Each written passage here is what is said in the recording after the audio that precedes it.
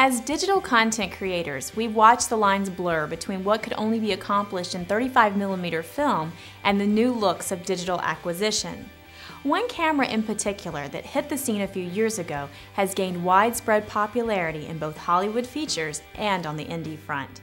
The Red 1 camera's modular design and tapeless digital acquisition has made it the camera of choice for directors who want the depth and latitude of film with the convenience of an all-digital workflow. While it comes with its own set of challenges, the Red 1 stands out against the rest in terms of image quality and physical versatility. The images stand up well to extensive color timing and can even be manipulated to match a less expensive HD camera. This is helpful if you're working on a documentary that requires multiple footage sources that are a far cry from a Red 1A camera.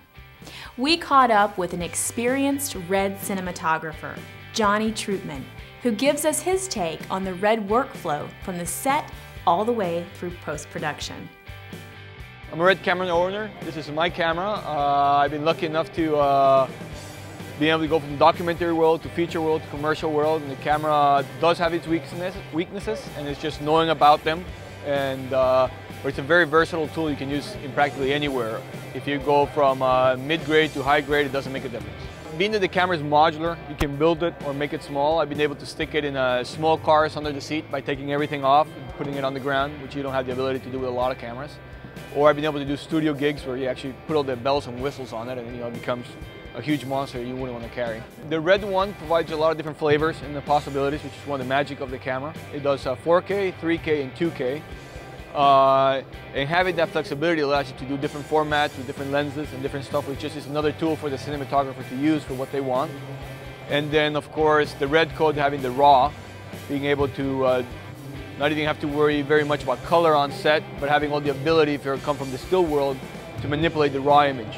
And if you come from that world, you'll fit into this very easily. If you don't, well, it's a learning curve, but it's not hard to figure out. A lot of people's questions is more fears because they haven't dealt with it, but once they play with it, they don't go back.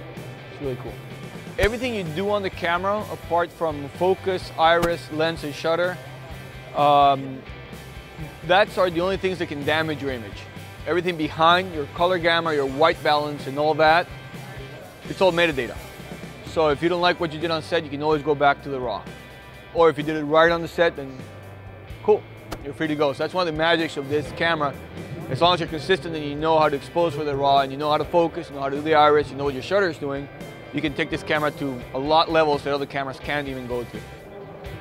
The Red 1 camera ships with a PL mount lens, which is the standard in any film. Arri has it, and Aton and other cameras do.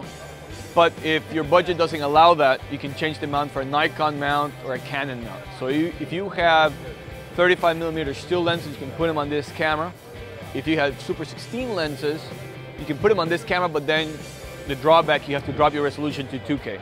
So the flexibility is right there. And still 2K is 10% larger than HD, so that being said, it's a very cool tool for the price. Workflow with this camera every day is evolving. Red has been very fortunate to support us with Apple, with their ProRes and all that other stuff that is definitely a workflow, and what people are scared about is they don't know it. So it's something people need to get educated and talked about. One of the best misconceptions is that people go and do things the wrong way, and then it's where it costs them down the road. It's not the equipment's fault, it's not Red's fault, it's not Mac or Premiere or anybody. You just gotta be educated on what these things can do and cannot do, and it can be smooth sailing, or like anything else, if you're not well informed, it can be hard. Find out more about the Red workflow at kappastudios.com and get image samples, camera specs, and learn more about the new Scarlett and Epic cameras at red.com. Now, all this talk about high-quality cameras with a low profile, but what about lighting? After all, isn't lighting just about the most important part of any good video production?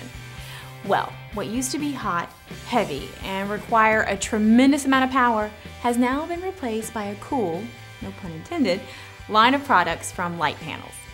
Check out next week's Newsflash as we talk to Rob Terry, a light panels expert, to find out how to travel light with light panels. There, I did it again. That's all for now. I'm Danielle, your DV Diva. See you next week.